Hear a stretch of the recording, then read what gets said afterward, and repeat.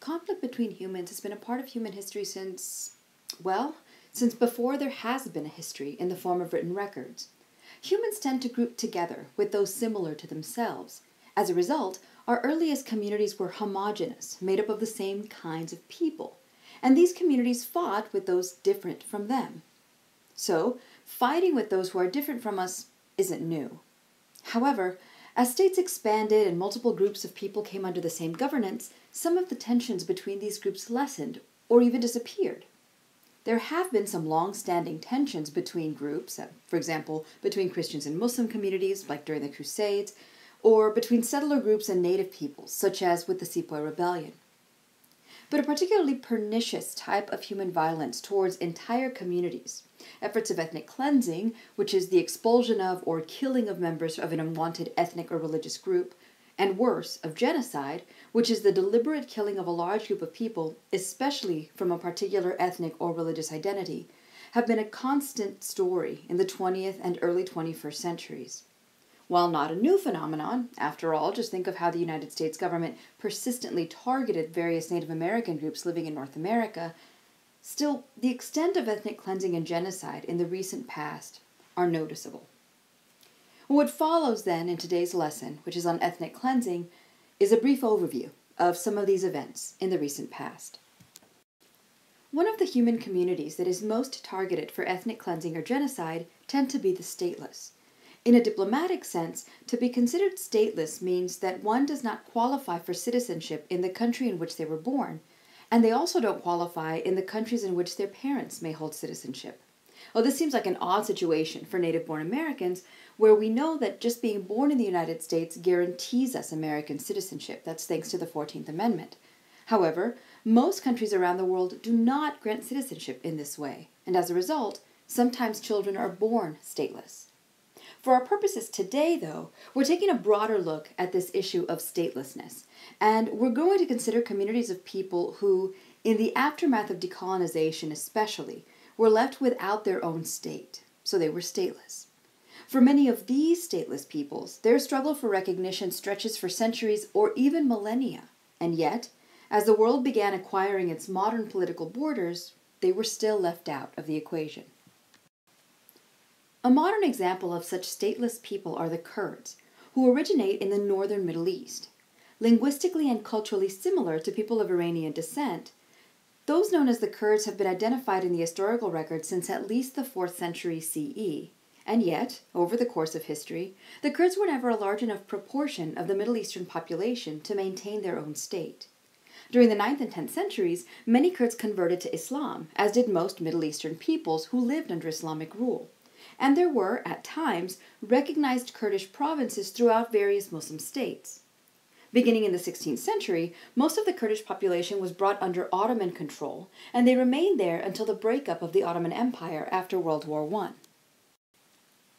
Now at this time, just as was happening elsewhere in the Middle East, Kurdish nationalism rose, and the Kurds attempted to establish autonomous states both within the brand new Republic of Turkey and within the Kingdom of Iraq in the 1920s. But both times, those states were dissolved. In Turkey, the government tried to minimize Kurdish influence by encouraging people of other ethnicities to settle in traditionally Kurdish areas. Well, in response, the Kurds tried to form their own political party, which was called the PKK, or the Kurdistan Workers' Party. This was their flag. Notice anything about it? Yeah, the PKK was a socialist party, and during the Cold War, that made it hard for the West to support them, even if Western states sympathized with the fact that these Kurds were stateless. The PKK sometimes used violence to achieve their aims, and for this reason, they were, and continue to be, labeled a terrorist organization by Turkey and by many international organizations, including NATO, the EU, and the UN. And yes, even the United States considers the PKK a terrorist group. In Iraq, which originally was a monarchy but then became a republic, the Kurds were offered some areas for self-rule, but these areas were not necessarily traditionally Kurdish. Iran wanted to keep some of these traditionally Kurdish areas because they had oil. And while the Kurds accounted for about 17% of Iraq's total population, they were routinely shut out of the political system. During the Iran-Iraq War in the 1980s, the Kurds started a separate civil war in Iraq, which was, as you might imagine, supported by Iran. In response, the Iraqi government under Saddam Hussein began a program of ethnic cleansing of the Kurds in 1986 that continued until about 1988. Estimates indicate that nearly 200,000 Kurds were killed during this time. One particularly brutal attack against the town of Halabja occurred in 1988 when poison gas was dropped over the town and about 5,000 Kurds were killed. To this day, a guard of paramilitary look over the mass graves from this particular event. Now, the Kurds were targeted mostly because of their different ethnicity. Most Kurds are Sunni Muslim, as are most Iraqis and most Turks, so there was no need to target them for religious reasons. That said, some of the worst instances of violence against whole communities have come about because of a difference in religion. Probably the most famous attack on a group some called stateless was against the European Jewish community during the late 1930s and early 1940s. The genocide against the Jews and other undesirable populations as described by the Nazi regime is known as the Holocaust. Unlike the Kurds, the Jews did at one time have an independent state, although the Kingdom of Israel had been dead since the time of the Roman Empire. By the 20th century, European Jews had long since considered themselves citizens of their respective European countries in which they lived, and did in fact hold citizenship and legal rights in those countries. The Nazi government of Germany revoked Jewish citizenship in 1935 and began to imprison the Jewish population under its control, eventually moving to exterminate this population beginning in 1941.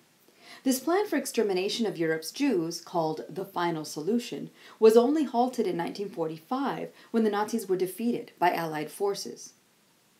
Between 11 and 12 million people total were victims of the Holocaust, of which about 6 million were European Jews.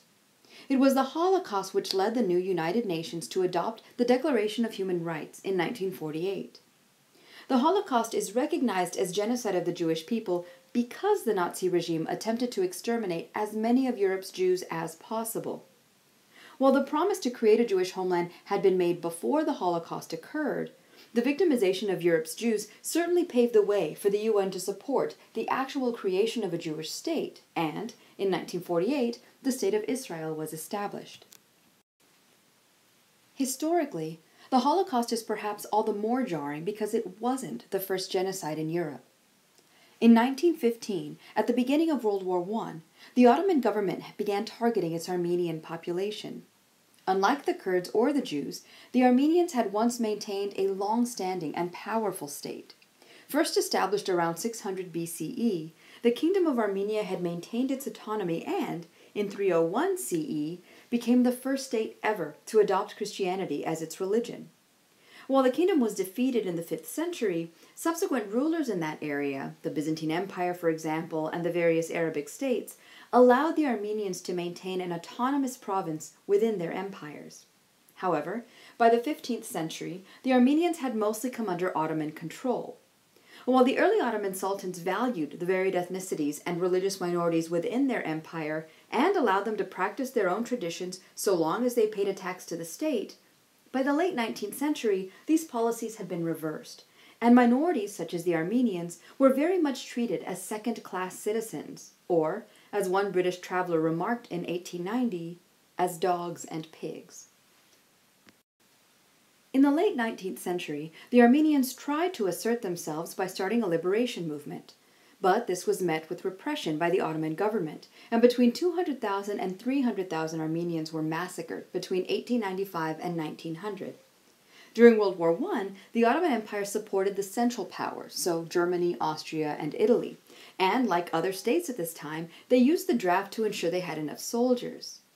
But this draft was also a way for the Ottoman government to begin the planned extermination of their Armenian population.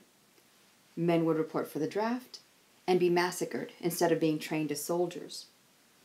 As it happened with the later Holocaust, the government also started arresting and imprisoning community elites, journalists, lawyers, and doctors who might have had ways to counteract or at least publicize this movement.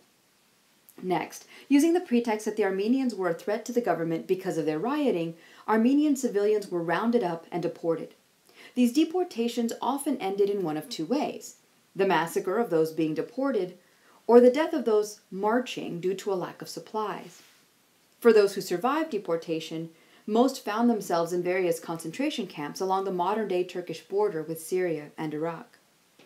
Well, this movement of Armenian peoples was witnessed by Europeans in the Ottoman Empire. German engineers, who were in the empire to help their allies build railroads and thus contribute to the war effort, recorded how they saw Armenians loaded onto rail cars like cattle. In 1918, Major General Otto von Lossow, head of the German paramilitary in the Ottoman Empire, remarked that, quote, "There hardly can be any doubt that the Turks systematically are aiming at the extermination of the few 100,000 Armenians whom they left alive until now." End quote. News of the Armenian massacres reached an international audience. There were efforts in Europe and in the United States to raise money to stop this extermination. However, it was not until after the war ended that the Ottoman government halted the genocide. The 1920 treaty, which officially ended the war between the Ottoman Empire and the Allies, explicitly called for the Ottoman government to look for and punish those responsible for the genocide. Eventually, a few senior officials in the Ottoman government were tried for their roles in this event. Most historians today believe that upwards of 500,000 Armenians lost their lives between 1914 and about 1923. While much of the world agrees that this event qualifies as a genocide, or at the very least as ethnic cleansing, the Turkish government has never admitted it as such. As for the Armenian territory, after the dissolution of the Ottoman Empire, the new Soviet Union claimed it as theirs, and so it was part of the USSR until 1991, when the Republic of Armenia declared independence from the Soviet Union. Sadly, instances of ethnic cleansing have continued to occur in Europe. In the 1990s, tensions in the Balkans led to the Bosnian crisis, and during the Cold War, this entire area was united as one state, Yugoslavia, which, although communist, had been open to diplomacy with the West. In the 1980s, Yugoslavia broke apart into various states, and broke apart along ethnic and religious lines. The majority of the population, Serbs who were also Orthodox Christians, tried to maintain the most territory, and so they targeted Bosnian and Kosovar Muslims in the 1990s. This time, the West, through NATO, intervened, but not before several massacres and atrocities, such as the use of rape to intimidate the population, had occurred. And as you've already learned when we looked at decolonization in Africa, genocide engulfed the country of Rwanda in the mid-1990s. Now here, it wasn't so much about religion as it was about long-standing ethnic tensions and European interventionism. When the Europeans arrived in Central Africa, they found a variety of states in this area, and among them was a strong Tutsi kingdom that had an enormous influence over other Tutsi and Hutu states. When first the Germans and then the Belgians took over, they essentially administered to their colony through the Tutsi, who were the most politically powerful group, but were not the ethnic majority. As independence neared in the early 1960s, Hutus began asserting their power, and as a result, many Tutsis left Rwanda rather than remain and be oppressed. However, some of these refugees eventually formed an army, the Rwandan Patriotic Front, and they invaded Rwanda, sparking a civil war in the 1980s. Well, by the early 1990s, peace had returned, and a Hutu president was elected. For a time, the violence between the Tutsi and Hutu declined, and it seemed that the crisis was over. But then, the Hutu president of neighboring Burundi was assassinated by a Tutsi, and in early 1994, the Rwandan Hutu president was also assassinated, although later an investigation would show that he was murdered by Hutu extremists, not Tutsis. As a result, extremist Hutus within the government began a propaganda campaign which planned the extermination of Rwanda's Tutsis and any Hutus who defended them. The government armed the Hutu, and so, in April of 1994, the genocide began. It lasted for only 100 days, and yet, within that time, an estimated 500,000 to 1 million Rwandans were killed, as much as 20% of the total population. As the genocide was ongoing, the international community mostly just kept watch. Eventually, the UN sent in a peacekeeping force which helped to end the violence, although not before some foreign soldiers were killed. Anticipating a Tutsi retaliation, which never came, hundreds of thousands of Hutus fled Rwanda and entered neighboring countries, sparking a refugee crisis. Gee, does that sound familiar? In 1996, trials began for those who participated in the genocide. These are ongoing to this day. Since 2003, Rwanda has been a more peaceful country, with the government consciously attempting to mediate between both large ethnic groups and still attempting to try to figure out why the genocide happened in the first place. As the world gets smaller, both thanks to transportation and communications technology and due to our increasing population, it's inevitable that communities with different values should butt up against one another and, occasionally, clash. What's certainly avoidable is those instances of ethnic cleansing and genocide that arise from these clashes, which ultimately arise from ignorance. We know, as a global community, that in order to stop genocide, we must confront ignorance. The problem is, how do we do that?